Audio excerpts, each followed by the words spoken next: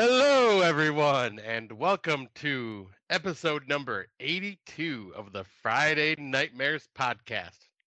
I am one half of your hosting team this evening, Mr. Smoke Show Crawford, coming to you from the town of Swartz Creek, in the county of Genesee, in the state of Michigan, in the United States of America, in the North American continent, in the Western Hemisphere, on the planet Earth, in the Milky Way galaxy. I'm fully vaxxed, boosted, and waxed, and ready to climax. And if you can, please get me wet and feed me after midnight.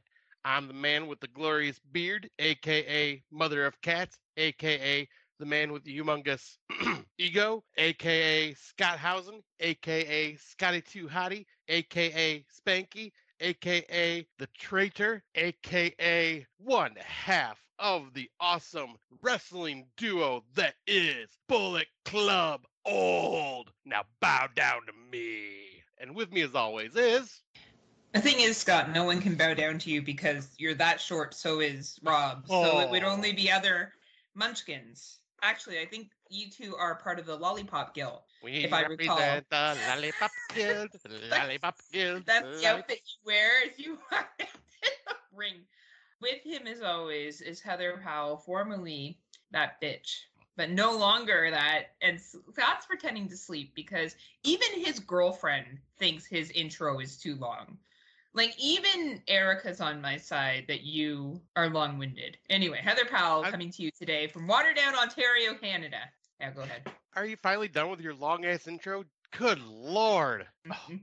I'll say, I don't know where you and Erica are getting this from. My intro is just nice, short, sweet, and to the point. I don't know where this whole long-winded intro thing is where you two are making fun of me about it. Erica assured to me there's lots of things that are sweet with you. So that's, it's, yeah, I know. I was waiting for the short and sweet part because of how... No. All right, be like, sure. Hey, as long as everyone gets where they need to, Scott. No one actually, because we're talking about sex, because that's what we talk about here on this podcast. We talk about sex? Well, we're both virgins. So we're both just hoping that one day that special person will come around that we can give our special little flower to. I cannot wait. Like I just want my virginity to mean something. Okay. Oh man, poor Erica. She got to learn what a slut I was firsthand. Yeah. Yeah, that part's not an act. Well, okay, it's a bit of an act. I'm not that much. Like, I don't bang everything that moves. I percent that I do, but I don't definitely party as hard as, I percent that I do. Yeah, I'm just one big liar. Bottom line is, you can't believe anything I say. Yeah, because, to get everybody caught up, the last time we recorded was May 5th. It is now June 2nd. Because of Scott. No. Just we're clear. No. Scott said, I don't care about Friday Nightmares. All I care about is YouTube channel. It was not me. You even said, hey, let's hold off a week or so because I'm really busy at work. Well, we were both busy. We were. Busy. But you said, hey, can we just push it back a bit? And, I did that for you. I did that because I'm a friend. That's a friend that people on this, that listen to our show don't know. A friend that turned her back on me and turned heel with Tim fucking Davis. Joining it was a long time coming. The NWO.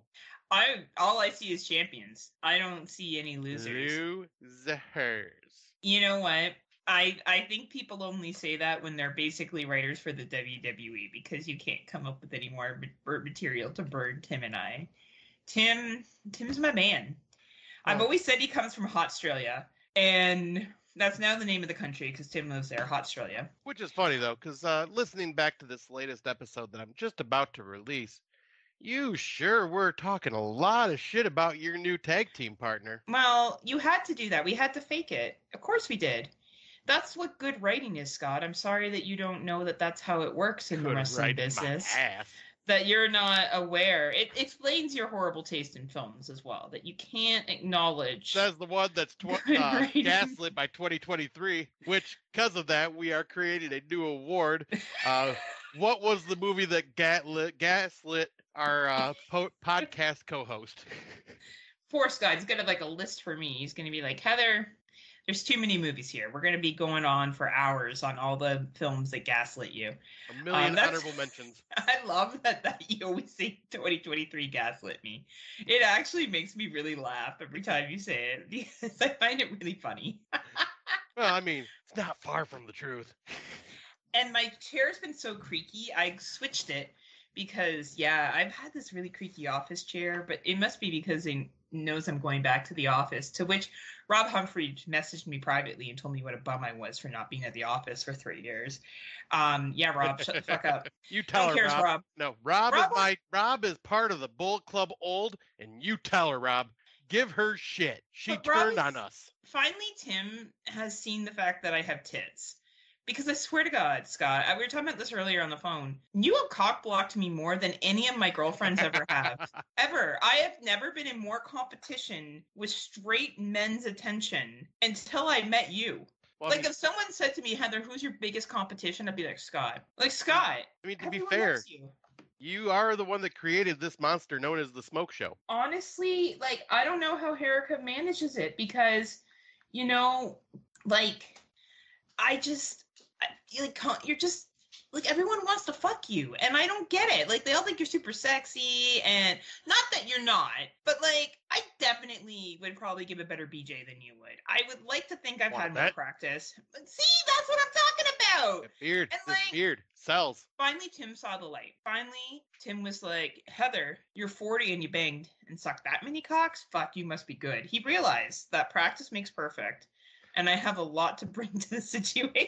Now, what it was is he's seen how sad your predictions are. He gave you a pat on the head and goes, there. You can join someone. My predictions were very sad. Like, that is actually complete facts that you're talking about. And I was so overwhelmed with work, I didn't even submit predictions for AEW. But this is not a wrestling podcast.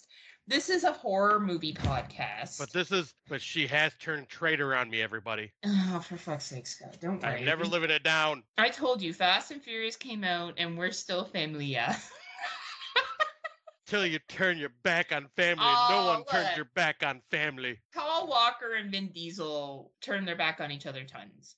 And now Paul Walker's dead, so hopefully one of us doesn't die in some kind of fucking sports car accident. Well, you're making it dark with this hate you're giving.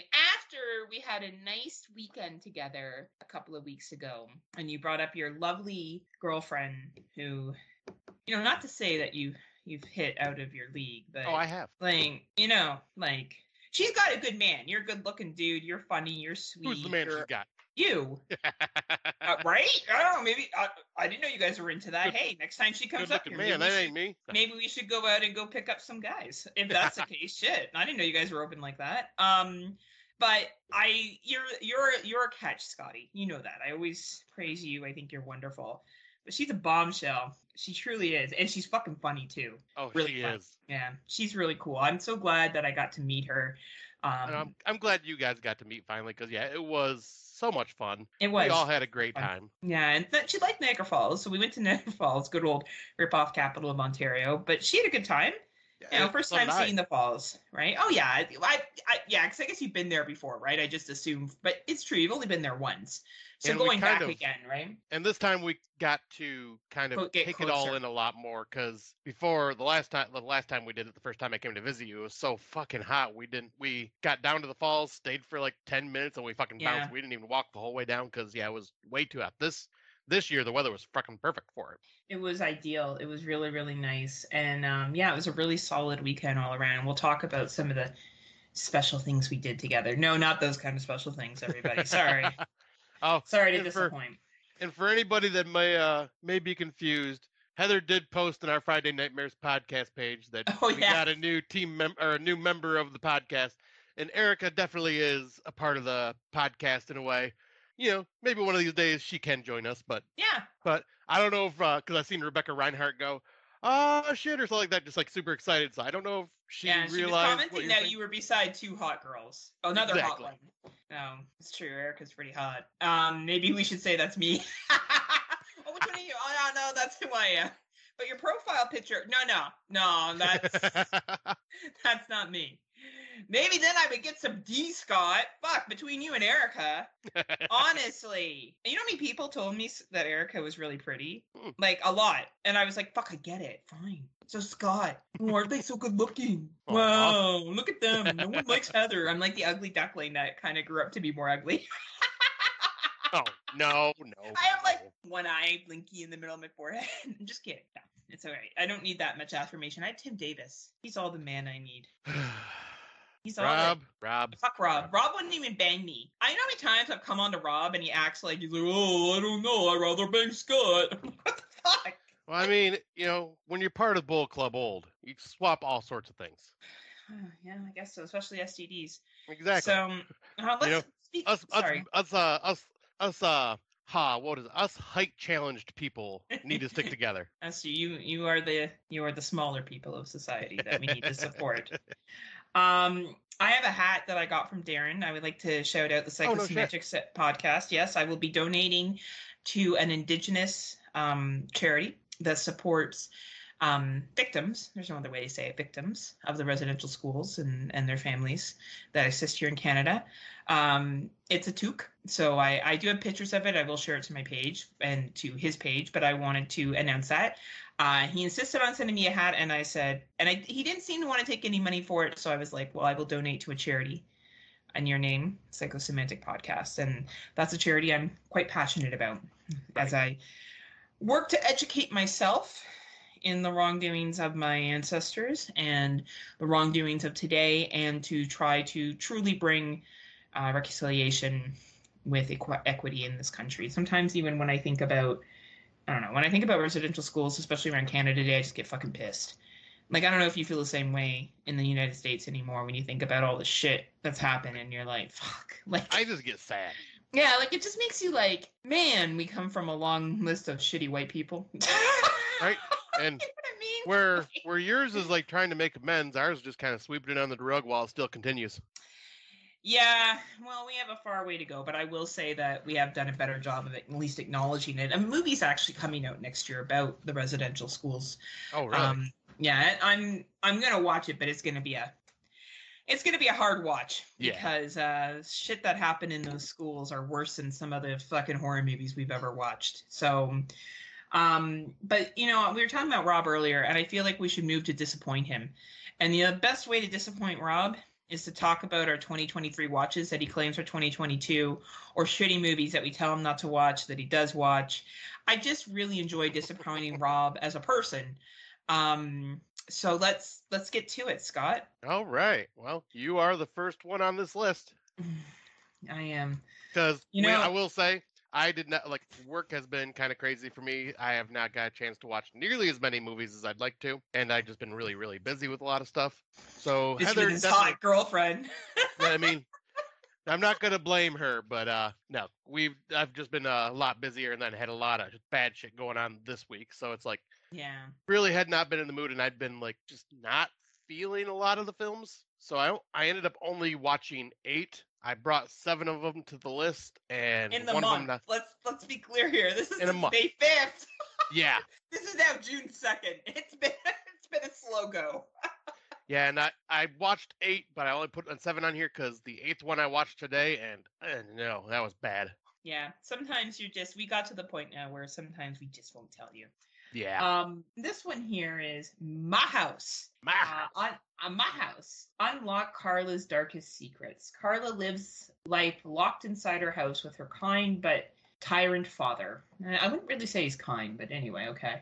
When their isolation is interrupted by a mysterious stranger, Carla questions the reason for her family's withdrawal from the outside world and discovers dark secrets that redefine their existence. This is definitely more of a thriller more than a horror.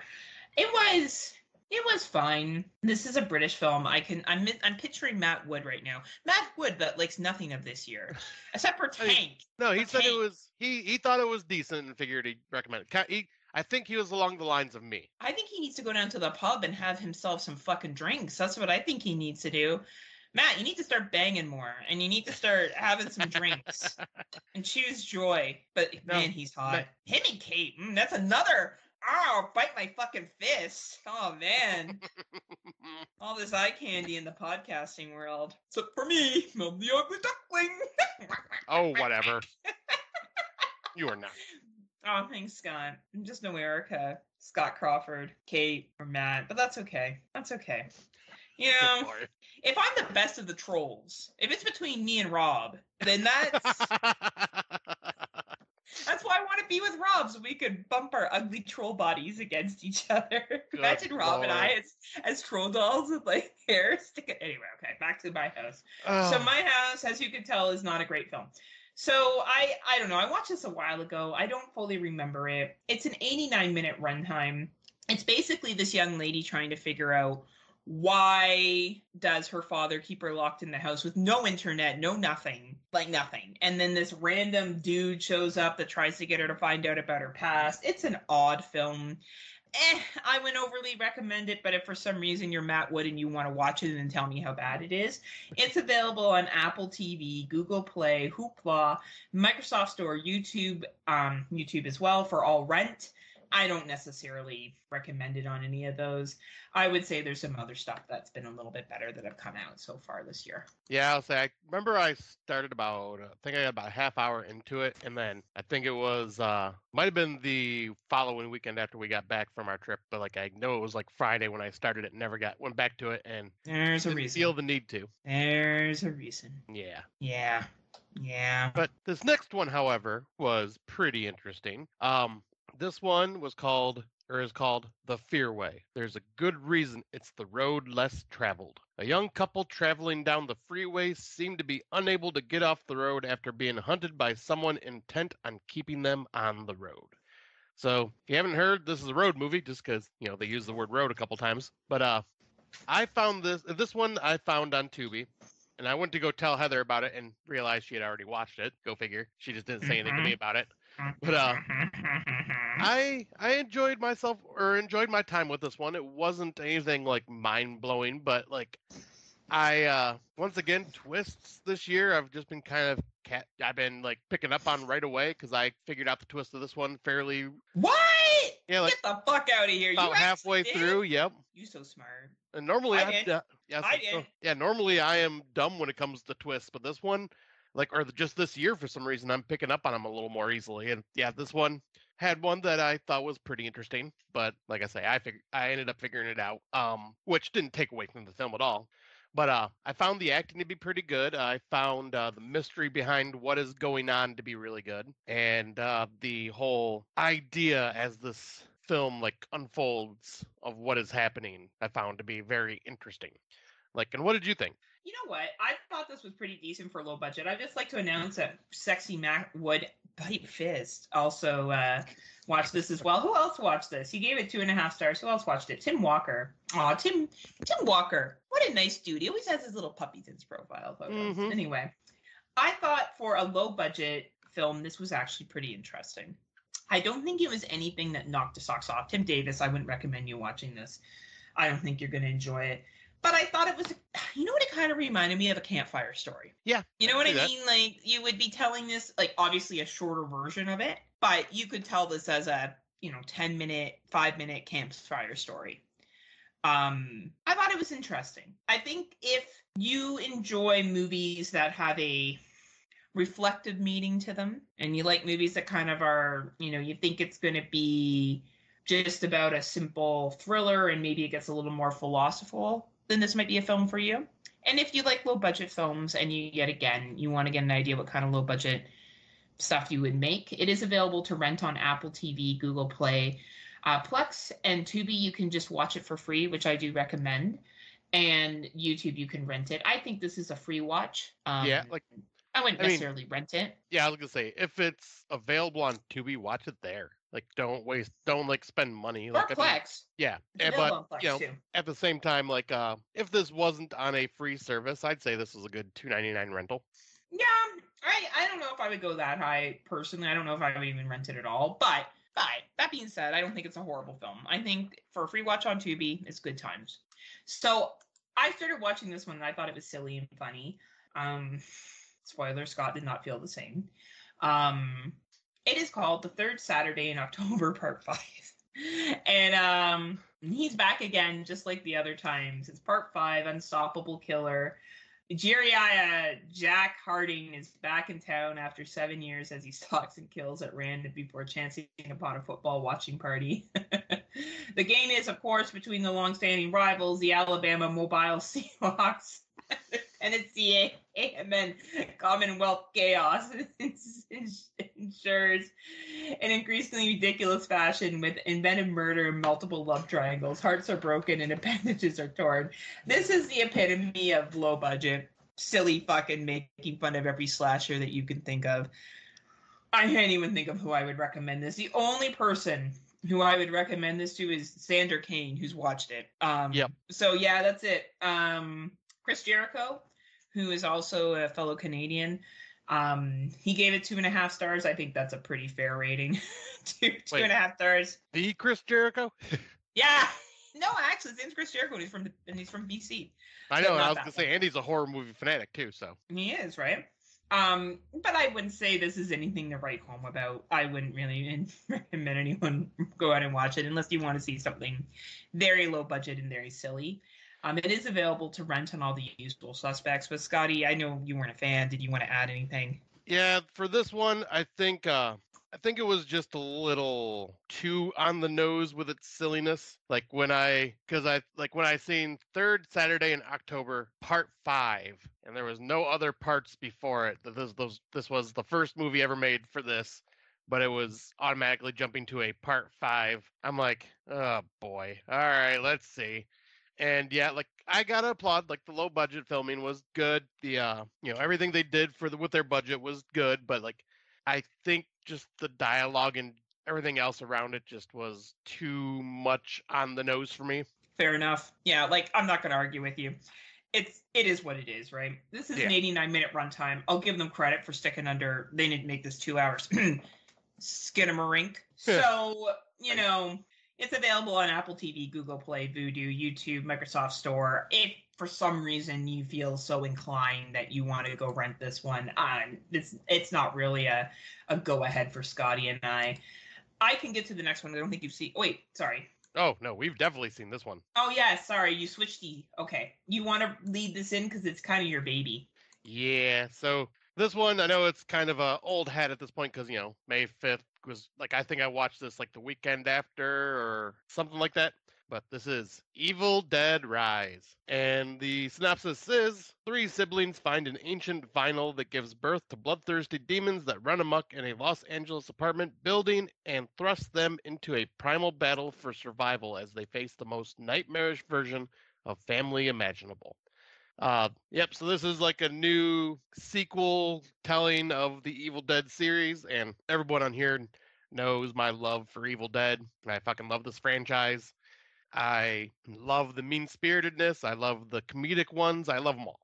And this one definitely follows the route of Part 1 and the Evil Dead 2013 remake, where it's just very mean-spirited. Holy fuck, did I love this movie. I loved everything about this. I thought the acting was great. I thought the characters were actually making pretty good decisions for situations they were in.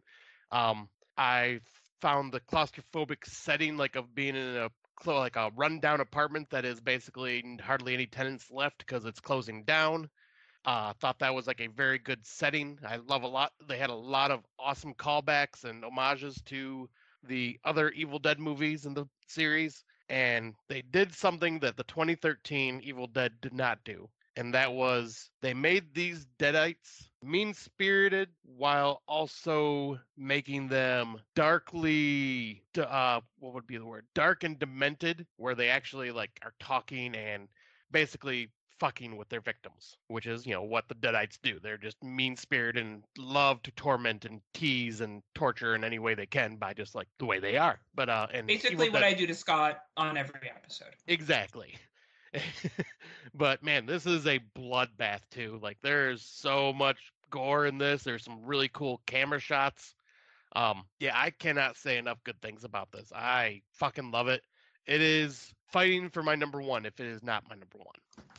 50 cups? It's doing 50 cups. 50 cups? What is it?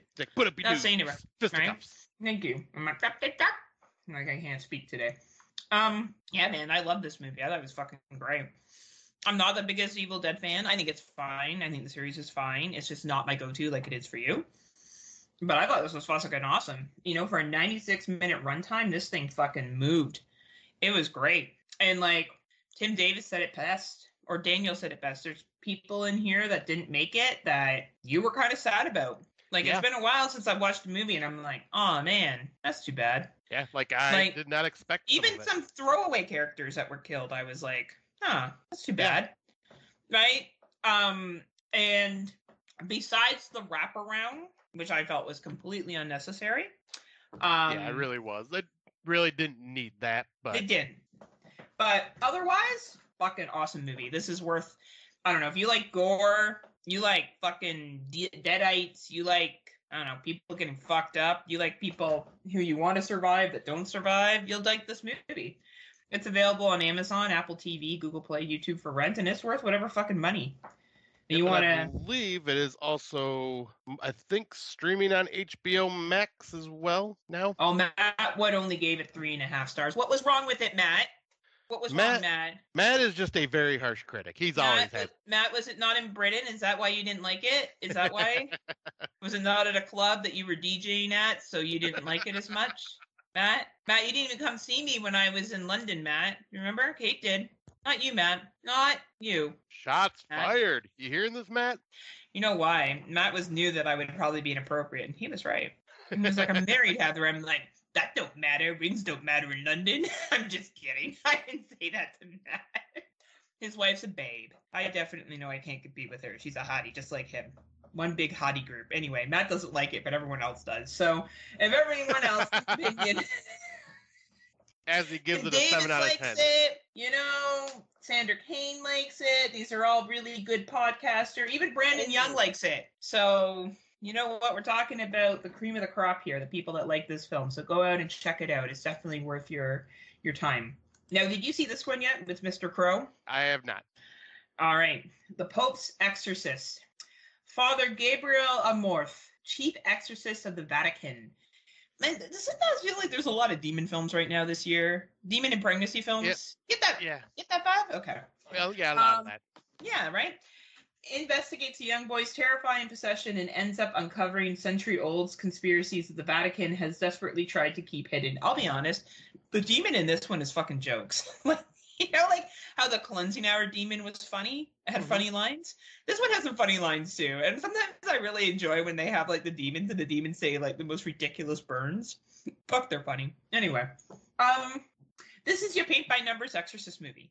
It's not a bad movie. I think Russell Crowe does a great job in playing this real-life father who did exist, who did write books based on his exorcism, and this is one of his books. And it kind of talked about, and I was actually listening to this on a podcast today, in the first scene, it shows that they actually, before they will perform an exorcism, they have to see that medical intervention has been done first. Oh, okay. Yeah, like the Catholic Church just doesn't walk in and start doing exorcism. There has to be a medical assessment done, psychological, physical, to make sure it's not a mental illness. And this isn't too big of a spoiler, but in a previous exorcism, he kind of comes together that it was a fake, right? That the person was faking it. So I kind of thought that was interesting. It doesn't just go into this blind belief that it is always the demon. There's actually a concept that it could be not that, which I did enjoy quite a bit. This is available for rent. I think if you're a Russell Crowe fan, you like exorcism films, like I think Tim Davis said it best. Everyone always holds everything up to The Exorcist, and if it's not as good as The Exorcist, it's not this. I don't know. I really fucking enjoyed Cleansing Hour that came out a couple years ago on Shudder. I rewatched it recently, and I still find that one a good time movie to watch. I enjoy The Exorcism of Emily Rose. I thought that was a fucking excellent film. I don't know. The Conjuring is technically an exorcism film. I enjoy that too. I still need to see Exorcism of Emily Rose. It's a good one. I saw it years ago now. So I think if you like that, then I think this movie's worth it for you. It's available on Amazon. It's available on Apple TV, Google Play, here in Canada on Cineplex. And I would say any rental cost, if that's what you like. Let's see here. Tim Davis gave it 3.5 stars. Angry Matt Wood hasn't watched it yet. So Matt, watch it. So we can watch you give it 1 star because for some reason, I don't know, you didn't like it. But yeah. I'm just kidding. Matt likes movies. I'm just teasing. He's just a tougher critic. Yeah, and he probably has better taste. Questionable sometimes. I'm not like, it's a movie, I never would think that happened, so I liked it. But then again, like, I'm literally such a simpleton. I can be like, I had an iced coffee today. Today was a good day. You know, I had that iced coffee and it tasted really yummy. Like, I'm not kidding. Like, I'll be like, I went for a hike with my dog today. It was a good day. Like, it doesn't take much to make me happy. I'm happy 95% of the time. You know, I'm a pretty easy to please person. Like, I'm going to have some ciders later and eat some pizza. You know what? I'm really fucking excited for that and sit in my backyard. Fuck yeah. And I'm happy with that as a Friday night. That makes me happy in my little Heather soul. So maybe I'm just a simpleton and these movies are simple for me and I like that. You know, the demon and the demon's mad and then they make the demon go bye-bye. And maybe that's just good for me. And maybe that's just good for me. And Matt Wood is all like, Heather, please, let me go back to my A24 films and IFC Midnight. I need to watch Midsommar again. I don't know. Maybe he likes. Does Matt even like Midsommar? We're talking a lot about Matt. I was just gonna say, this is what happens, Matt, when you challenge Heather and agree with me that she's gaslit for 2023s. Because man, she is coming at you this time.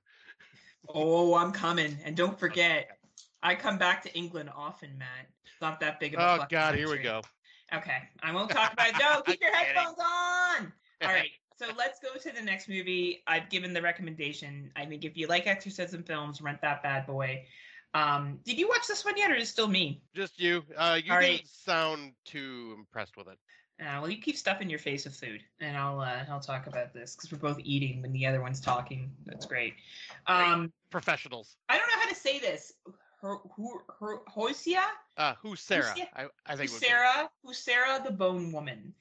Valerie's joy at becoming a first-time mother is quickly taken away when she's cursed by a sinister entity.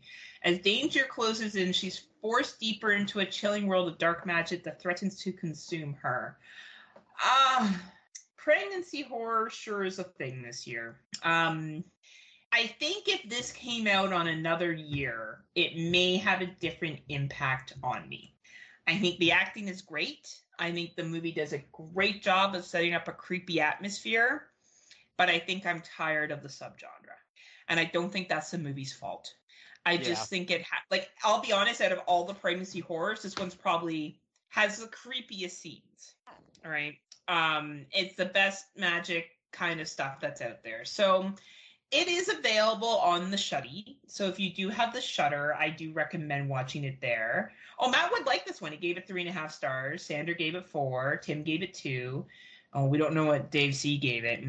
That'd be interesting. There's a little question mark right there. Dave C from the Exploding Heads movie podcast. So if you have the Shudder and like me and Scott, you try to watch all of the 2023 drops on Shudder, check it out. If that's not a thing for you or you're burned out on pregnancy horror, I would say skip this one. Overall, not a bad film. I think it was a me problem, not the film problem. This is available if you want to rent it on Apple TV, Google Play, AMC, Amazon, AMC Plus. It is available if you are subscriptions to those. But honestly, if you got the Shuddy and you enjoy international horror, I believe this is Spanish. Check it out. It's well done, but pregnancy horror is a little overdone right now. It's a little tiresome. Yeah. Just a tiny bit. Right. Is it still me? Nope, this one will be me. You and I both watch this. Oh, yes, we did. All right. So, the next one is Pillow Party Massacre. After a bullying incident leads to tragedy, 4 former high school friends reconnect at a vacation home where a maniacal killer stalks the night. Well, this was the very first movie I watched after the last time we recorded. So, a month ago, and I'm going to be honest, I don't remember anything from it, but I do remember enjoying it. It is definitely a throwback style, low budget slasher. I ended up giving it 3.5 stars, but at this moment, I am struggling to remember anything that happens in this movie. I remember what happened. Basically, these 4 friends are involved in a prank that goes wrong. Their friend is supposed to fuck her boyfriend at prom, and they take pictures of her naked and show them everywhere, which is sexual harassment. Anyway, And she kills her boyfriend, and then ends up in a mental institution or a clinical, psychiatrical ward or whatever they refer to it as in That's the right. movie. And these young ladies get back together again, and they are stalked. It is not a surprise of who the stalker is. If you've watched a horror movie before in your life, you could probably put it together very early on with some hints that are dropped of who it is. But for a low budget, campy little slasher, it was fun. Tim Davis, do I think you'll like this? Tim, this will not be on your top 10, but if you're interested in watching some campy, silly little slasher, yeah, it's fine. Yeah, I don't I'd know. say, Maybe you'll be annoyed by the characters. I have no idea. yeah, like I'd say, I think Tim Davis would be fairly entertained by it. Like I don't think it'd be blown away, but it's a slasher film that is definitely takes its cues from like the old school slashers, and which we don't see nearly as much nowadays. So like, yeah, and I think he would find enjoyment out of it. I don't think it'll be just anything mind blowing. I think if you walk into this film knowing that it's a cheap, silly little slasher, I think you'll be okay. Like, keep your expectations low, and you'll have some fun with it. It's available on Apple TV, Google Play, Vudu. Oh, and it's an 87-minute runtime. Microsoft Store. I don't know. If you like silly little cheap slashers, rent it. If not, skip it. I don't know. To me, that's the easiest solution here. Like, if this doesn't sound like it would be something for you, don't go on our page later and tell me how horrible it was. Or on your podcast, tell me how horrible it was. Or message me privately and tell me how horrible it was. I'm not recommending it. I'm just saying if you like cheap slashers, like you're cheap. Rob Humphrey, don't watch this movie. Oh, fuck, he's gonna watch this movie. Well, he would like it. It has young ladies around the age that he seems to be interested in. Good Lord. Anyway, what's the next one? I have not watched. Oh, okay. Well, you better go ahead and eat your salad while I carry this fucking podcast on my back. All right, I'll be watching like I'm watching Scotty his salad is the next name of this horror movie. Her worst nightmare is in her house. Mourning the loss of her murdered sister. Oh, by the way, this is an uncorked classic, everybody. Yeah, they're back in town. Julie is left alone in a new isolated home when her tech genius husband goes on a business trip. She becomes trapped inside and must fight her fears to stay alive. This movie is like what is it? The one that we say, like a soap opera type, lifetimey type film. I do enjoy the smart house thing. I do enjoy how she tells off her husband at one point. But this is definitely more of a thriller than it is a horror. The ending is, I don't know. We could have seen this coming a million miles away. There was another movie about a smart house that was done last year, I believe.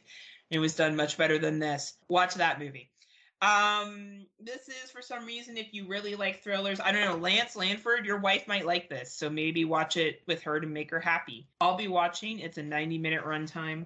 It's available on Apple, Google Play, Vudu, YouTube, Microsoft Store. Only rent this if you have someone in your life that really likes, like, lifetimey kind of thrillers. On to the next. On to the next is Possessed. Ah, yes. Netflix, international horror done right. They're getting back in the game. A teacher must put aside his personal traumas to rally his school in a fight for survival against a group of violent, possessed students. I'm not sure which country this movie was based off of. I think it's Malaysia. That's what it is. It's a Malaysian film. Let me make something very clear here. There's not tons of Malaysian horror out there. There's a lot of Thai horror. There's a lot of Japanese horror, but we don't always see lots of Malaysian horror. This was definitely one of their, like, I wouldn't say it was like the best horror film in the entire world, but I found it entertaining enough. At a 95-minute runtime, it did not overstay its welcome. People who you wanted to survive didn't. And it was actually pretty quick moving. I think for a Netflix watch, it was entertaining enough. I enjoyed it personally enough. I think Sander gave it 2 stars. Why, Sander? Why are you so mean? It's not bad. Trust me, Ensmen was worse. You probably heard me talk about it on the last episode. At least this had dialogue and a clear plot line that people could follow. So Shots fired, Xander. Right? Yeah, Sander. I'm so smart. Look at me, I'm Sander. I got Skinamarink. No, I'm just kidding. I know Sander didn't like Skinamarink. Anyway, I don't know. I think this is fine for Netflix. I had a good time with it. If you want to throw something on that's a little gory, you want to watch something that's international. It's not a story that you're going to be like, oh man, what a shock. But I thought it was cool. I thought the thing that stopped the possessed was cool. The little cheesy story that's tied into it is cheesy, but man, I had a good time. 95 minutes. Pay for Netflix. It's worth it. This sounds like an interesting one though, and I would watch it, Scott. I think you would find it interesting enough. You and Erica should watch it one night. Well, I was gonna say, like, I have a list of Netflix films that I saved recently that I want to check out for 2023. And they all seem to be foreign horror, and yeah, always. They definitely coming back, but like, we'll see how long I have Netflix back for with the whole charging extra for sharing passwords and shit like that. Yeah, I'm on someone's plan, and I just sent them money so we could have a second account. So I did that because I use it enough. Like, I use it enough. I wouldn't say it's great, but I use it for a lot more documentaries and stuff like that. Yeah, because I am on my ex-wife's account, and so we'll see. I'm not throwing her any money, so we'll see if she continues paying. If not, we'll see. Yeah, I watch on Netflix to give listeners an options, right? Like, if someone has Netflix and maybe that's a subscription service that they have, I would like to give people options. It's not you have to run out and see this movie for your top 10. But if you're looking for something that's relatively entertaining, I had a good enough time with this. So it's available on Netflix in Canada and the United States. And I would say if you have Netflix, check it out. Or if you're stealing someone's Netflix, check it out. All right. And we both watch this one, and Erica watched this with me. Let me get it up real quick. All right. This is a Shudder exclusive called Influencer, or I believe the other language is De-Influencer or something like that. Be careful who you follow. While struggling on a solo backpacking trip in Thailand, social media influencer Madison meets CW, who travels with ease and shows her a more uninhibited way of living. But CW's interest in her takes a darker turn. So yeah, you recommended I check this one out, and yeah, so Eric and I watched this this previous Sunday, and yeah, I thought this was pretty entertaining. I thought the twists and turns that went on throughout this, like wondering what was going to happen, was really well done. I thought the acting was really well done. Yeah. Especially from the woman that played CW. She just... Canadian, by the way. Really? Yeah. Nice. Yeah. Up-and-coming Canadian actress, so... Yeah, like this one isn't a blow-my-mind type movie or anything like that. It won't be in my top 10, but I still enjoyed this one, and it'll definitely be one of the ones I'll think about for, like, the social media award that we do. Yeah, like, I thought this was a good reflection of the influence culture without being it over the top and annoying. Yes. I thought it was a great mystery, and I would agree that CW is probably the best part of this. I thought she was great. Matt Wood gave it 4 stars, by the way. Looks like we've rekindled our friendship, Matt and I, just now. Sander gave it 3.5, so that's cool. We're still friends now too. Yeah, I don't know. I thought it was entertaining. Like, I wasn't watching this like, oh man, what's it gonna be? Oh dear. Right. But I thought what I really appreciated about this is that some throwaway lines made sense at the end. Yes. You know what I mean? They set up some things where I'm like, see, that makes sense. Good job, movie, for throwing something in earlier that comes back around in the third act, and you're like, that makes sense. Exactly. And I didn't find the boyfriend in this too bad. He was kind of a douchebag at the beginning, but as time goes on, you're kind of like, there's some interesting characters. And beautiful scenery too. Like, this definitely had some money put into it, and it was well done. And at a 92-minute runtime, again, it doesn't overstay its welcome. Yeah. You're in and out, right? So good job, Shudder. This is available on all the Shuddies. This is available on AMC Plus, as well as DirecTV in the United States. Yep, I definitely recommend watching it. I think it's definitely worth a watch, especially if you have Shudder. Agreed 100%.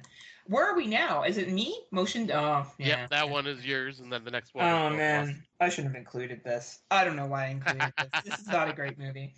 In hopes to try to watch variety, I watched this film. So, motion detected. The system is armed.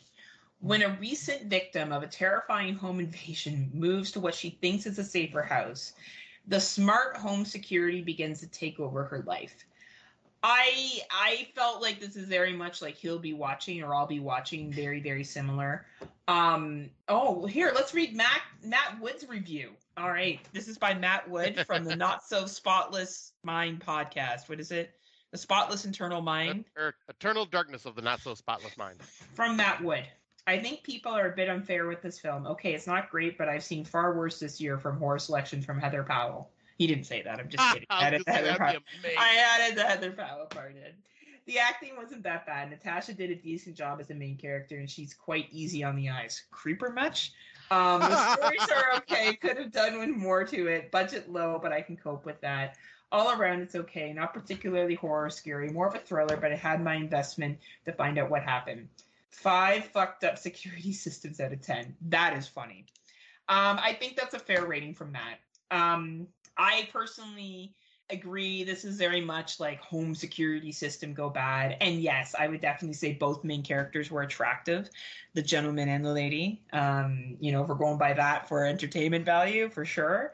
It was, I don't know, this movie was okay. Like, it's again honestly, we could have another subcategory. Home Google system's gone bad, because there seems to be a lot of those now too. It's the way of the world. Right? From our glowing recommendation from Matt Wood, I agree. Probably people are too hard on it. I don't think most people are too hard on movies. I think people shit on stuff sometimes and they just do it to look cool. But I would definitely not be spending a lot of money on this one, that being said, unless you really are into home security horror. It is available on Apple, Google Play, Vudu, Hoopla, YouTube, and also, can you plug Matt and Kate's podcast again? I always fuck up the name of it. The Eternal Darkness of the Not So Spotless Mind podcast. 2 great podcasters. As much as I'm bringing Matt's name up, like Candyman, I almost feel like he's going to show up and we're going to go down to the pub and have some drinks. And the whole time I just keep biting my fist like, Matt. Oh my, so handsome. Then Kate shows up and I'll be biting both fists. I don't know how I'm going to put both in my mouth, but that's going to be a challenge. But yeah, it is what it is, right? It's nothing that I was just writing out. Please, for the love of God, Tim Davis, do not watch this movie. You're not going to like it. You're going to find it boring as fuck, so please don't watch it. Which, in other words, means Rob Humphrey, watch it. No, Rob's going to watch it. Yeah. Right. Anyway, you got this. Yeah, so we'll jump onto this one. So this one is a Tubi original, and I watched the trailer, and I was like, okay, this actually looks much better produced than most Tubi originals, and that is Mercy Falls. How far would you fall to survive? A group of friends set off into the Scottish Highlands in search of a long-lost cabin. Once far from civilization, an unforeseen tragedy befalls the group, and one bad decision leads to suspicion, betrayal, and murder. Excuse me. But so I watched the trailer to this, and I was like, ooh, this looks pretty good. And so on Tubi Tuesday with Erica, we decided to give this a watch. And we both enjoyed it. I had a lot of fun with this. Definitely a good survival horror film. Definitely some dumb decisions being made, like with who they have tag along with them throughout this, with them not knowing much about the person. But I found it to go quickly. I think it was so it was 103-minute runtime, but it ended up having a good pacing to it that I did not feel that runtime. And I thought the acting was all well done. Had some very tense moments, but I would say the only downside was some of these decisions were really dumb. And yes, you need bad decisions in horror films, but sometimes this one I'm just sitting here going, really, guys? Really? But yeah. I don't know. Put them in the situation to make the movie shit, right? Yeah, I thought this was okay. And you know what? I kind of wondered about the antagonists. Were they an antagonist truly? Or did they become an antagonist because of other people's actions? Right. That was the thing that I really wondered about. Because there's a thing that they do that I'm like, I could see that making sense. If you were in a situation where You had to make some hard decisions, maybe, and you were trained to make hard decisions. It was interesting. I'm glad you recommended it because I thought that it was really, really. I like these survival films. Same. And I thought that it was entertaining enough. And for a free watch on Tubi, you can't really go wrong. Right, and once again, beautiful scenery with the Scottish Highlands. Right? Yeah, beautiful. And like, I don't know, Matt, watch this. It's on Tubi. Maybe you get that in Britain. I don't know. Is there Tubi in Britain? I'm not sure. I tried to look it up when I was there last and I wasn't able to locate it, but maybe it's something else in Britain. Matt, let us know if you're not mad at me, if we're still friends. We should be, because I've said how awesome you are, and same with Kate. It's true. Like many a times. Scott doesn't say that. She throws jabs at you, but at the same time, she sprinkles a little love in there too. Trust I know. me, Matt, And I know how it is. yeah, you know how it is. I'm abusive. Tin and Tina, you didn't watch this, did you? No. So another Netflix one. Another Netflix international. This one's a long one. We're looking at 119 minutes. It's a much longer film. Yeah. So after a traumatic miscarriage, Lola and her husband Alfredo adopt Tin and Tina, a lovable albino brother and sister. Albinos, thank you. Fuck me. Sister with an ultra-Catholic. So brother and sister with an ultra-Catholic education that makes them interpret the Holy Bible verbatim. Oh, do they ever? I read a little bit of spoiler online that this is supposed to be a kind of a discussion on religion and the dangers of taking religion very, very literally. I do believe this is a Spanish film as well, and the Catholic faith is very strong in the Spanish culture. So I don't know if this was maybe a play on the culture and society. It is taking place, I think, in the 1980s, where it's supposed to be filmed.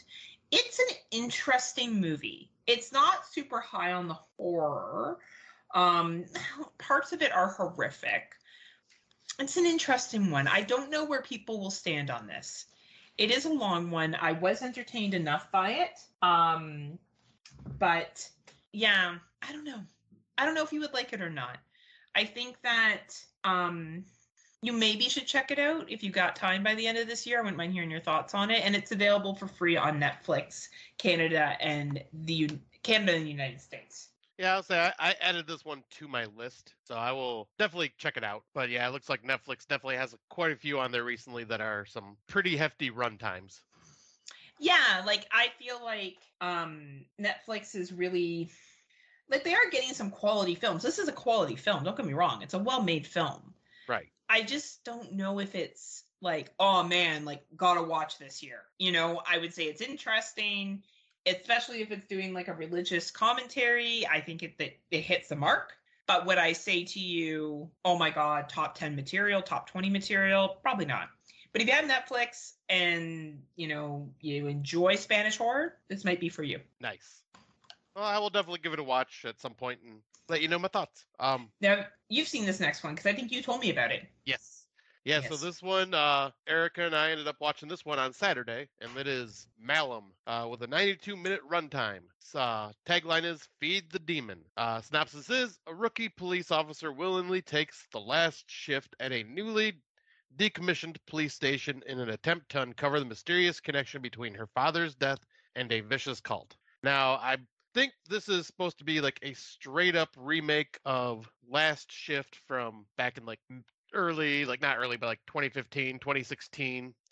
And I liked that movie. I thought it was good. But watching this one, man, I loved this. This was very disturbing. It was very dark. Like, it was a cult that kind of had like almost a Charles Manson style vibe to it, but involving a demon instead. And some very horrific things happen in this film. It's very gory, very violent, kind of gives me Evil Dead Rise vibes with the gore and violence. It's very intense. And I thought the acting was all really well done. I thought the story, being in a decommissioned police station, felt very creepy and unsettling, especially in the town and what was going on outside of the town. And I found everything about this to be very unnerving and unsettling. Like, this one really spoke my language. Like, has that dark, twisted gore to it, has the cult aspect to it, which I do love.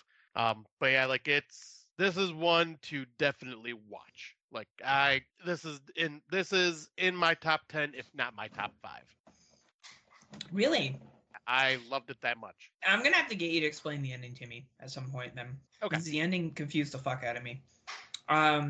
I never saw The Last Shift though, which I believe this is a adaptation of. Yeah, it's like a remake adaptation. Like I just found it kind of weird that they remade it only a couple years later. Because I'll look while you discuss your thoughts. It's 2014. I looked it up. So yeah, it wasn't even that long ago.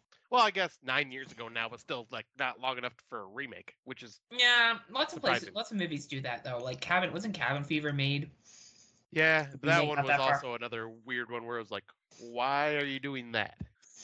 I definitely enjoyed this. I thought the gore was great. The suspense was great. I just found the ending confusing. That was the only thing that lost it for me. But I think in terms of a movie, fucking solid for all the reasons you listed. Well acted, entertaining, great gore. Probably what more people are looking for from movies this year. A lot of people have seemed to like it. I think Tim and Matt Wood should watch this. We brought them up a lot today. I feel like they might enjoy it. It is available on Google, Vudu, YouTube, Amazon Video. And I think if you like gore and, I don't know, some intensity and kind of like an Evil Dead theme, you'll like this movie. I think that's the best description you can give. Yeah, because this is very dark and twisted. Very dark and twisted. Definitely a high recommend from me. Right? So, yeah. And it's, what's the runtime? 92-minute runtime, and it does go pretty quick. So, the last thing I'm going to talk about briefly is just a YouTube documentary, a Tubi documentary that was recently dropped. Scariest Places in America. Countdown 13 locations ranging from haunted houses to abandoned asylums and a slew of frightening places in between. This is really, really good. I think one of the reviews here said it best. This is basically a travel channel documentary produced by Tubi TV, and I really enjoyed it. 100%. I think it brings up a whole bunch of different locations across the U.S., some that you would know of, some that you don't. And it's a really quick hour and a half. So if you like docs, I would say this is a documentary that could be competing for me for Best Documentary of the Year. I really like that. And I really hope it doesn't get kind of pushed aside because it's on Tubi. You gotta like docs. You gotta like documentaries. It's only, as I said, an hour and a half. And I really enjoyed it. This is one that I would recommend anybody watching. Yep, this one I added to my list when I seen it popped up because I think it's also a Tubi original too. It is a Tubi original as well. So not technically a horror film, but about obviously scary things and actual scary places. And we also have our awards for documentaries and stuff like that too. So right, which is nice. It's nice to have that because then it allows us to watch documentaries. You know what I mean? Exactly. Instead of us being like snobby bitches that are like, documentaries don't count. Documentaries don't count. Right? Exactly. Like they may not count in our top 10, but they will be. We make sure to. We could. Yeah. Like if there was one that blew me away that much over a like horror, just an actual horror film, then yeah. Right. What other docs have come out this year? There's been this one. Search of Darkness 3. The Hitchhike guy, whatever it was from Netflix, the Hitchhiker documentary that we both watched. The Hitchhiker documentary. Shudder hasn't done much, have they? Yeah, in Search of Darkness. Search of Darkness, but just that. Yeah. Because then the year before the one with about Nightmare on Elm Street 2? No, that was 2020. Or was that a couple years ago? Okay. Yeah, I'm losing track sometimes with the documentaries, but yeah. I hope Tubi does more like this. I actually really liked it. I thought it was really, really good.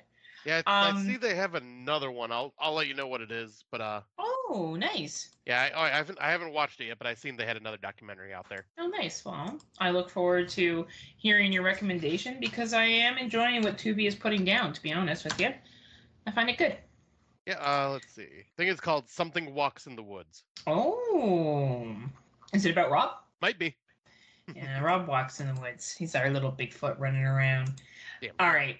So I guess I'll jump right into older watches. I just watched this one actually recently from Shudder. Have you seen Primal Rage?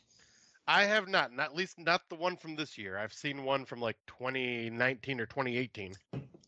Oh, that one, right? I think it's a similar story, but I'm not quite sure. There's a new party animal on campus, and she'll bring out the beast in you. A scientist at a Florida university inventively creates a raised virus while performing experiments intended to restore dead brain tissues in baboons. Sound like any movie we've heard of before? Few of them, yeah. Right, sound a little bit like 28 Days Later? Yep. All right. When a journalist for the college paper breaks into the campus, he's bitten by one of the infected baboons, and the virus soon spreads to a trio of rapists and a valley girl. Yeah, there's a really ridiculous rape scene that's in this, and some pretty like stupid fucking language. But anyway, it's a typical 1980s kind of animal rights activist kind of film. It's on Amazon, Amazon Plus, Flick Fling, Shudder, and Shudder. I would say if you like 80s films and you enjoy these kind of animal cruelty and the animals fight back and fuck up humans and we get fucked up from the animals, then I think you'll dig this film. I think it's worth a watch. There is some very like 80isms in this with the way they talk and the way they treat women and all that other shit. But that being said, I did find it quite entertaining, and it is available on the Shudder if you have Shudder. So yeah. Nice. Yeah, I'll definitely check it out because that's definitely not like the one from 2019 or 2018. That one was about a Bigfoot. Oh, was that one like where they like it's a couple, I think, or something like that? Yeah, I think so, but it was like Bigfoot, but it like was Bigfoot like if Bigfoot was Predator. Oh, like, and did he fuck them all up? Yeah, like he uses tools and shit like that and weapons. But I will talk about the older watch I just seen, and that is a low-budget found footage film from 2019, but I believe it was like widely released in 2021, 2020. I believe 2022, because our good friend Brandon Orlick, previously or formerly from the Exploding Heads horror movie podcast, really loved this one, and it is called Death of a Vlogger. He wanted followers, something followed. An ambitious vlogger experiences the dark side of the internet when his latest video, which features an alleged haunting, goes viral. So yeah, this was definitely like a very low budget, independent, mockumentary style horror film. And once again, I found, the acting to be pretty good for its budget. I found the story to be really intriguing and had some very creepy moments to it. But a couple years old now, like, so I can say it, but like they fake a ghost haunting, and this guy does, and that shows the repercussions of what happens when you are a social media popular person that gets found out that he fakes something. He gets shamed. He gets basically like loses everything and has to do apology videos and like try, but there is something truly happening. Like later on you find out there is, but at the time, like, what he faked basically caused his downfall in popularity and had no one to turn to and just was struggling with like depression and all that, because they talk about how with social media people, they get an endorphin rush from notifications and comments and likes, and how that endorphin rush is like an addiction where even if it is nasty comments saying you should die and threatening comments and blah, blah, blah, blah, blah, you're still getting that endorphin rush from getting the notification, and you can't help yourself but go and read them, where like an addiction, you get that rush, but it's also harmful to you. That's what this is. And I found that kind of an interesting take and look into that like lifestyle. I thought I watched this one. I don't think I have, because I was looking it up and I don't think I saw this one. Yep, it is now on Tubi, so I definitely recommend checking it out. Like I see why Brandon loved it, because Brandon loves his hidden gems, and this is definitely a hidden gem. And I thought it was a really, because I was in the mood for a found footage film and found this one, and I thought it was really good and had me intrigued. Yeah, I wonder if he's done anything else. So it was by Graham Hughes. And yeah, he's done some BBC Worldwide stuff, National Geographic Channel. That's kind of interesting. Oh, wow. Yeah, and he's been an anti-Brexit activist. Not surprising. Yeah, this looks really good. I'll have to find it. Now, you said it's on Tubi. Yep. Yeah, okay. I seen it popped up on Tubi, and I was like, oh, shit, this is the one Brandon talked about, so I had to watch it. Yeah, and I found that I've been really craving some found footage, and probably because Tim Davis for, what is it? Dummies oh my God. Thank you, Dummies of Horror. He does a found footage segment now, and I really dig it. He talked about Afflicted, which is one of the ones I really enjoy. Good Same. Canadian found footage film about Europe. Yeah. You know what's funny is when he said he was going around Europe, he's like, and this guy goes around Europe. I'm like, he's going to say Heather went to Europe to like continue on. But he did. That's okay. Yeah. Speaking of Tim Davis, I think you should do this for your found footage segment. Just it's on Tubi. Just give it a watch. I think I'd be curious to hear your thoughts on it. Just go in knowing it's low budget. Yeah, I am definitely curious to hear his thoughts on it. I think it would be cool to see. Yeah. So we had talked about this before. So for what's new, Scott came up with Erica, and himself and me and George and Amber and Dave went on a ghost walk. And we went to a place called the Hermitage Ruins. So to give you an idea, Hermitage Ruins is our one-of-a-kind haunted tour into the forest at night, is what the website promotes it as. Beginning at the rarely open Gatehouse Museum, and then abandoning light for darkness, ending in a hidden place filled with history, legends, and ghost stories. Features voices from the woods, shadows following the tour, and experiences over generations of visitors, and the home of Hamilton's most known legend. So, Scott, what did you think of our little ghost tour adventure? And you can say what Erica thought too if you want to add her thoughts in here too. Yeah, I'll say we both had fun with this. Like obviously I am more skeptic than a believer. Like I mean, I think it's just because of my way my brain works. I need legit proof because like I just kind of say, oh, that could be something else. Erica definitely leans a little more towards believer than I do because she's experienced some things. For me though, yeah, I'm a skeptic. So while I believed the history, there was definitely some ghost stories to kind of just get the mood going. What I felt like kind of like campfire tales, and I know she enjoyed it, and I enjoyed the hell out of it. I thought it was really cool. I love the setting of going into these woods. I loved the ruins. Like I didn't feel anything creepy at all, but I still just enjoyed the stories he was telling. I enjoyed just the history of it, and yeah, like this is totally my type of setting. Deep in the woods, abandoned ruins with like a history and story. And one thing I found to be quite amusing was there were a lot of people that were either feeling something or just getting spooked, creeped out by the whole thing. And the animals in the woods that were moving around behind us that came at the perfect time and like made everybody jump and freak out. I loved it. Yeah. So like, I did have a lot of fun with this. It's hard to paint the stage of how perfect it was. Yeah. Because unless you were there, right? So I walk in this area all the time. It's part of a 40-kilometer, for you Americans, about 20 miles of trails. And the Hermitage has a very, very long history. So there's certain stories that I couldn't agree with Scott more. Total nonsense. Things that are true.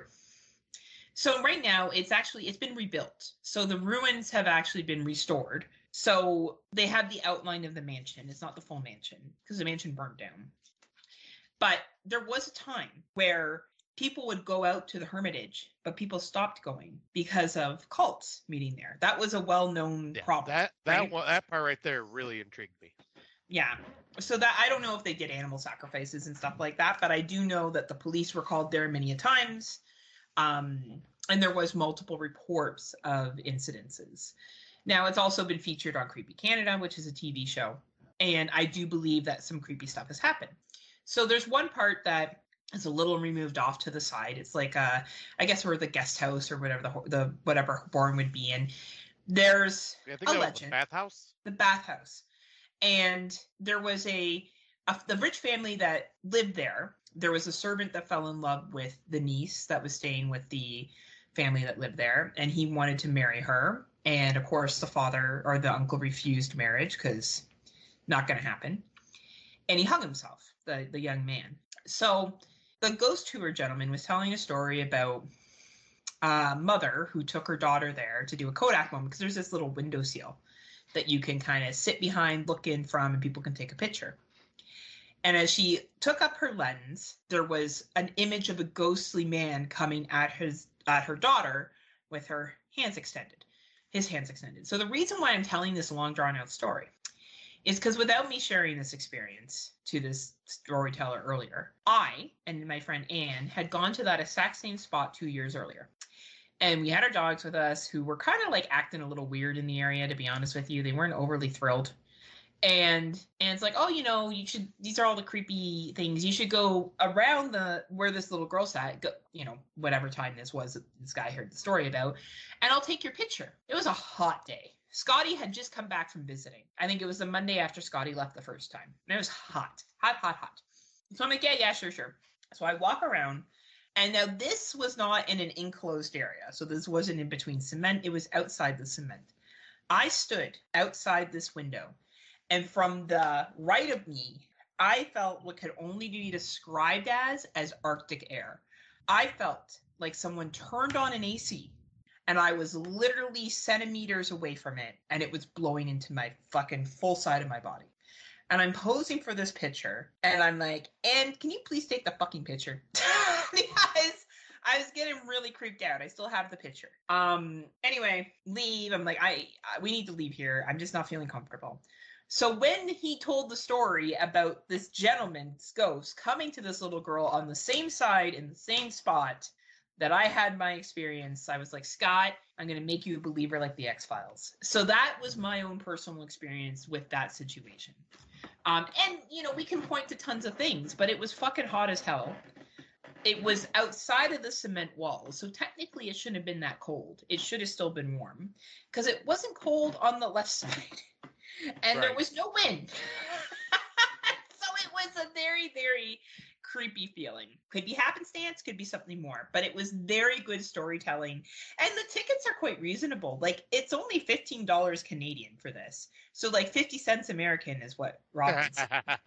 But I think that's a pretty good deal for what we got. We got an hour and a half, almost 2 hours of a tour and stories. And yeah, I thought it was really fun. Like, I think I liked this one more than I did the downtown Hamilton one, just because for one, we didn't have no insane drama experiences going on, which we talked to that tourist about, or the tour guide about. Yeah, we did. Like, he knew about it because of like people complaining and you sending in the message that you did about it. Yeah. And my supportive message of how we had some people that wanted to be problems. Yeah, and I did just left left alone, but they didn't. And I did love the fact that he asked us to be an angry mob, and no one did besides me, and I chimed in, rah, rah, rah, rah, rah. Oh my God, it was the best. It was the best. He loved you. You were definitely making the tour that much better. So it was a lot of fun. These things are always a lot of fun. I'm doing the next tour. So there's one more that I've done all the ones in Hamilton, but they have one at Castle Kilbride, which is a mansion that's about an hour away. A fully indoor traditional ghost tour inside a surprisingly haunted place while surrounded by Victorian beauty and art-adorned walls. Featuring the artist who should have been dead, stories of playful young spirits, a haunted antique comes home, and on our theory on how the ghost scared away a local minister.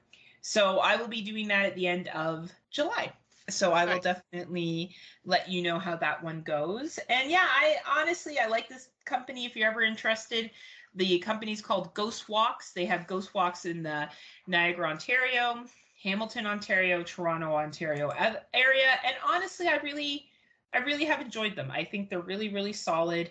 I think that they're worth the money you pay. All their tickets are anywhere between $15 or $16. And for what you get, it's a fun night out. Yeah, that was a really good deal for what you get. Right? So definitely recommend it. And it's also obviously a local company. Do you need to go take care of the Dexty? No, I think he's just barking at the people walking up and down the road because it is our festival this weekend. So there's probably a lot of traffic right now. He's like, get the fuck off my fucking road. Did I give you permission to be there? Oh, and he's going to be going nuts later because there's going to be fireworks going off. Oh, man. And more fireworks. Yay. Yay. Yep. Yay. I'll be sitting on my front porch watching because why not? I got a good view from my porch. That's right. Well, for Out of the Dark, we're going back to our trailer talk. So we got 3 trailers that we that we pulled out that we're going to talk about. Do we want to do Boogeyman first? I just put this here. Oh, never mind. Scott has to go handle some bitches. So I'll talk about Boogeyman first. So Boogeyman is actually being released this weekend. So by the time everyone gets out and hears this episode, Boogeyman will already be out in theaters. So a little bit about the movie Boogeyman. Boogeyman is a 2023 American supernatural horror film directed by Robert Savage from a screenplay from a bunch of people based on the 1973 short story. So it's an adaptation of King's short story, which was first announced in June 2018. So this is based on a Stephen King. I'm just talking about Boogeyman, Scott. Okay. what it's coming from and all that kind of stuff. So a short little synopsis are high school students Sadie Harper and her little sister Sawyer are reeling from the recent death of their mother. Devastated by his own pain, their father Will, a therapist by profession, gives them neither the support nor affection that they tried to claim from him. When a desperate patient shows up unexpectedly at their house asking for help, they bring in terrifying entry that plays on the family and feeds off their greatest suffering. I think this movie is going to be about grief from that little synopsis. But I saw the preview and I know it's going to be a jumpity, all that kind of stuff. But I'm not going to lie. I think it looks cool. I like movies like this. It reminds me of Smile. I dug Smile and the message behind Smile. I think this movie will be equally well done. If it's a story by Stephen King, it has potential. Not all his movies are great, but the stories tend to be good. Those are my thoughts. What do you think? Yeah, this is the second time I watched the trailer because I seen it at the theater, like the trailer. I believe it's out this weekend. But yeah, I thought this looked pretty good. Had a very creepy atmosphere to it, and I am a huge fan of Stephen King and will always try to check out any of his stories that have been adapted to the big screen. So I'm very curious to see this because, yeah, a lot of the time his short stories seem to be better than his novels. Really? The films. Yeah, like The What Mist. else was a short? Oh, that was a short story. I didn't know that. Yep, The Mist, Children of the Corn, even though I like it feels dated now, like Children of the Corn was a short story, Maximum Overdrive was a short story. Like a lot, like there's a, I think it was a Silver Bullet, I believe, was a short story. Like, so it all just depends on who is directing and adapting it to the big screen. But yeah, this I think looks good. Definitely looks like it's very jump scary, but yeah, like you said, reminds me a lot of Smile and the message it's gonna have. Jump scares done right can be really good. Exactly. Like that's why I say like reminds me of Smile because Smile did the jump scares really well. Yeah, I'm excited to see how it plays out. Yeah, I'm definitely going to check it out. I'm going to try to go to theaters for sure to watch it. Now, you wanted to bring this next one to the table, so I'll let you talk about this first, because this one looks fucking hilarious. All right, so you're the one that told me to check out this trailer, and you, me, and Brandon all watched it together on our video chat one day. And... No, I don't. No, Brandon told us to. Oh, was it Brandon? Okay. Mm-hmm. I thought it was you. But, yep, so this is The Meg 2. They decided to make a sequel to what was an okay-ish summer blockbuster fun shark film. Oh my God. I think they just realized what they have and are fucking rolling with it this time. Like, because they realize it's dumb, it's silly. Let's go with that and have Jason Statham fucking riding a fucking wave runner while carrying a fucking katana about ready to slice up the Meg.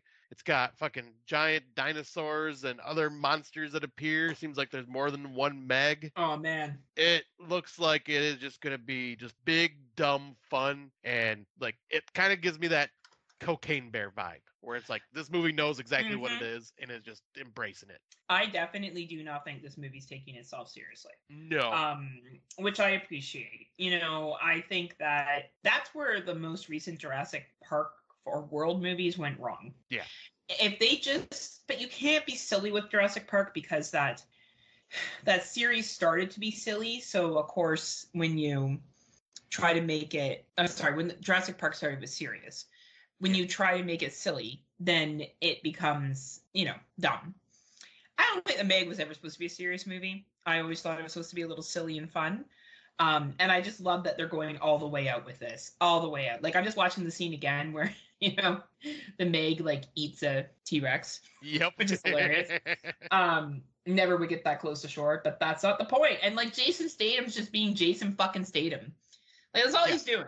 And bless his Fast and Furious money hard. And and what's the other movies that he was in? Crank? Yep, Cranked. Like, he's always just been, like, that action star. And right. He's just kind of embracing that role in a silly giant shark movie. Fuck yes, I am in. Yeah, and I kind of respect that about him. Like, he's not pretending to be something he's not. You know what I mean? Yeah. He's like, yeah, this is a dumb movie. Yeah, I'm gonna do fucking over the top shit. Yep. And watch it or don't. And it's absolutely perfect for summer. Mm-hmm. This is definitely a summer blockbuster that Tim will take his kids because his kids can watch everything. Sharks. Right. And like, I don't know. I think it'll be fun in the big screen and all that other shit. And the music that they have playing in the background of the trailer is really, really funny too. Yeah. Like, it's well done. It really is. So I'm pumped. I'll definitely watch it. Why not? How could you not? And yeah, it should be entertaining. Now, I chose the last one. And you know what I'm excited about this one? Is I was watching it and I'm like, is that PETA? Is that who I think it is? It's PETA, isn't it? Who? You never saw the Hunger Games? Oh, I watched the first one, but like I don't remember anything from it. I swear to fucking God. Why do you not do anything that's pop culture? Like, why can't you just be normal? I'd rather watch Battle Royale, which is what Hunger Games ripped off. Okay, sure. I've seen Battle Royale too, and it didn't fully rip it off, by the way. Because Hunger Games is a whole society. This is just like anyway. But it's PETA from Hunger Games, and it kind of looks like a mix between, what was the one with Nicolas Cage? Willy's Wonderland. And Banana Splits. Yeah. It looks like a lot of fun, I'm not going to lie. So what we're talking about is Five Nights at Freddy's. Sorry, I didn't get to it yet. Five Nights at Freddy's. So Freddy's is supposed to be like this pizza joint, I think it is, like a Chuck E. Cheese kind of thing. And PETA is in this role, and there's just a little teaser trailer, but fuck, it looks entertaining. Yeah, it looks like it's going to be a lot of fun. Yeah, it's a Blumhouse movie, and it's based off of the children's horror game Five Nights at Freddy's, the video game. And yeah, in the video game, you play as like the overnight security guard, and the game looks boring as hell. I've never actually played it, but I've watched videos, and you're basically just watching security camera footage, and the animatronics start moving around the room and trying to get to you. So you got to like time it right and lock the doors and stuff like that to keep yourself safe and survive the night. So I like what this is doing. It looks like it's taking that aspect, but cranking it up as more of a horror film. Like, obviously, it's going to be probably, I wouldn't be surprised if it's PG-13 because I don't think it had a rating. But yeah, I don't think it's going to be a rated R type of film for sure. I agree. But it definitely looked like in the trailer there was like some Saw-style traps and things like that going on. And it looked creepy. And I'm totally down for animatronics coming to life and just make like a fun, fluffy horror film. And this is going to be perfect because it's out October 27th, so right around spooky season. Spooky season! I can't wait till people just talk about spooky season. I don't know, man. I'm feeling this movie. I think it's gonna be fucking fun. That's what I think. I think it's gonna be a fun film, easy to watch. Where I think the Boogeyman is going to have a deeper message in it. Yeah. And I think the Meg is having no message in it. It's fuck you. We'll put together a cheesy fucking movie if we want to, and you can suck our dicks. Is basically what I think the Meg is saying. Pretty much. Which I respect the game right there, honestly. Why not? But yeah, I don't know. I think it'll be a lot of fun. I'm excited. Yeah, I'm looking forward to all three of these. Like we're starting to see more trailers of things that are coming out theatrically that have me excited. Right? Yeah, I think we're getting to see some really, really good shit coming, and yeah, I'm down the pound. I'm ready for it. Me too. I'll say, like, I definitely want some more good theatrical horror films. Yeah. I feel like it's been a slow year, as we've talked about. I wouldn't say it's been a horrible year because I'm gaslit. But I do think we need to see some stronger stuff. And I do think that with these films and some of the other trailers we watched before, we're going to start to see that a little bit more, which will be nice. Yeah, because I was going to say, like, I think I may have, like, at this point, finally a top 10 that I would be happy to have, but it's definitely not where I'd be struggling like I was last year trying to make my top 10, because they were, like, struggling as in there were so many good films last year. Now you're just struggling because, time to watch movies. Like, our watch lists are not what they used to be, people. We were used to be considered just lower than Mark Nato and others. Yeah, like I am. We have fallen. Yeah, because right now I am one away from 70 films. I am at 69 films. And I am at 95. Yeah, so and you're on track for doing pretty good. Me, I have definitely just kind of pulled back a bit. But, I usually tend to do that around this time of year, and then I kind of jump full force into it over the next couple of months. Yeah. So we'll see if that happens again. And right, like, I'm also being more picky, too. There's movies that I've seen that we got screeners for that I'm like, no. Yeah. Like, Die Influencer, there's one that was, like, about a cheerleader that gets kidnapped, and, like, no. Oh, I thought that was this influencer film that we were No. talking. Oh, okay. No, they're different. So Yeah. ignore me earlier when I said die influencer. I was like, I don't think it's a Dutch film, but hey, whatever. That's cool. Yeah, it matters, Scott. It's all good in the hood. But yeah, there's that. I shouldn't have watched Motion Detected, but cite what Matt thinks. But Matt shoots joy. And I shouldn't have watched Dungeon earlier today. Dungeon? Oh, yeah. Man, that sounds horrible. Hold on, let me look it up. Oh. Is it 2023 or is it 2022? Yep, it was a 2023 I found on Tubi, and the only reason I watched it is because it was like Dungeon. 65 minutes long or something like that. Okay, a lighthearted suspense thriller about a real estate agent taken prisoner by a deranged tenant? Yep. Oh, it's bad. It's bad. Oh, man. This is low budget. Yeah, low budget, really bad acting. I should have watched the trailer, but I didn't, and I kicked myself for that one. How far did you get through this? I watched it all the way because I had it playing. I had it playing at work, like I said. The only reason I watched it is because I wanted something short, and I was like, "Hey, it's 62 minutes, perfect." Oh, it was filmed in New Jersey. I wonder if Brandon was in it. Probably was. So what happened? Did the real estate agent get out? Yeah. Okay. But no, don't even worry. Don't even waste your time. Tim Walker gave it a 1. That's what I gave it. Did it make you as mad as Skinamarink and Ensman made me? No, it didn't make me mad. It was just more like, oh, this movie's bad. Where Skinamarink, I'm going, why the fuck do people like this movie? Like, why stop trying to be unique and different? We get it. Fuck, we get it. Ooh, you're so special. Ooh, you're so unique. Wow, look at you. Wow, yay. I'd rather watch my friend's daughter jump on a fucking trampoline than watch some of those movies again. Right. Fuck my life. At least it'd be more entertaining. Anyway, well, don't watch Dungeon. Yeah, don't. Yeah, I can tell from that. That's cover. why I left it off the list, because I was like, man. Yeah, that was a mistake. Yeah, but got me one more movie closer to 70, so whatever. one more movie closer. Well, this concludes the 82nd episode of the Friday Nightmare Podcast. Thank you so much for joining us. Thank you to Matt and Tim and Sandra Kane for being such good sports. All of them have excellent podcasts.